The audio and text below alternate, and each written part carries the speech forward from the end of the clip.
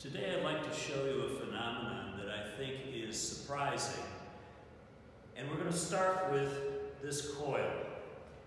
I made this out of a piece of PVC pipe. It's hollow on the inside, and there are about a jillion turns of number 26 wire out here. I lost count. If I connect up power to this, you'll be able to see the current going through the coil because I have a 2 ohm shunt that is in series with the coil itself.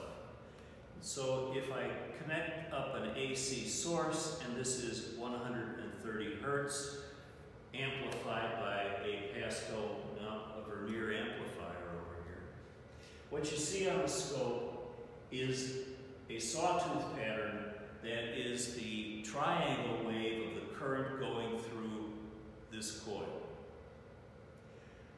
This also represents the B field that's changing in the coil. For the next part, I made a ring of 14 gauge wire that is split in 2 places. Here I have a 2 kilo ohm resistor, and over here I have a 1 kilo ohm resistor. I also put 2 loops in on the side where I can make some connections. What I'm going to do is take this ring and place it around the coil over here. So we're going to get an induced current in here due to the changing B field. I'm now going to take our ring and put it over the coil so that we're going to have this ring circling this changing B field.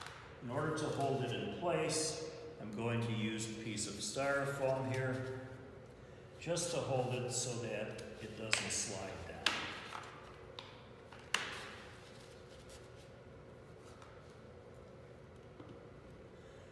Now, so you have a reference as to where things are, the 2K resistor is right here. The 1K resistor is here. Here are the loops on the side where I can make some connections. I'm going to put the 2K resistor toward you.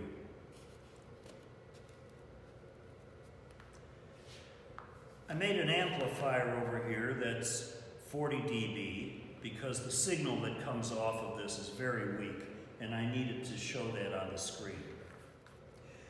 So I'm going to hook up channel A to the ring like this. And just to show you that the amplifier is not doing any tricks, I'm also going to hook up channel B to the same place.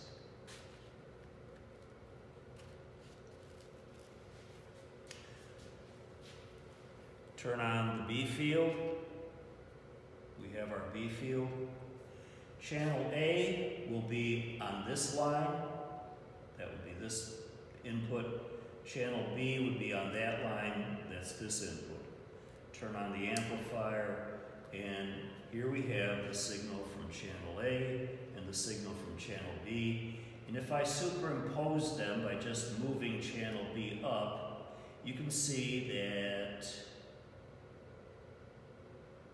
the waveforms are nearly identical, and so the amplifiers are good. But now I'm going to show you something that I think is going to surprise you. I'm going to disconnect channel B from where it was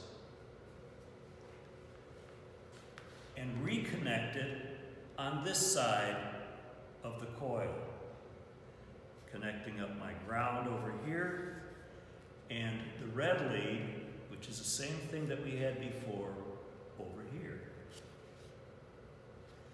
Now keep in mind that what I have here are the red lead and the black lead from both channels going to the same point.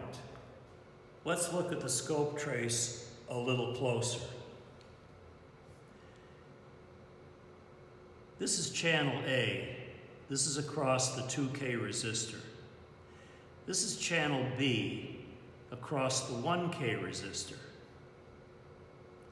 If the same current is being induced in the ring, then channel A should represent twice the voltage of channel B.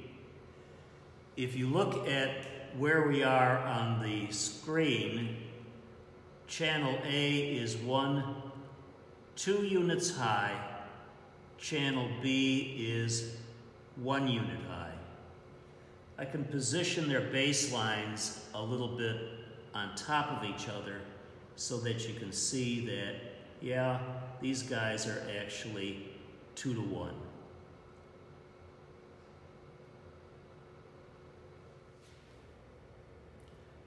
I found this fascinating, and I hope you did too.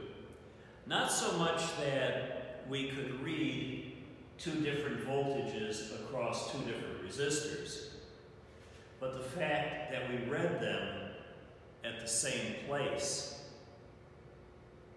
If you think about Faraday's law, you should be able to come up with a solution to this. Enjoy!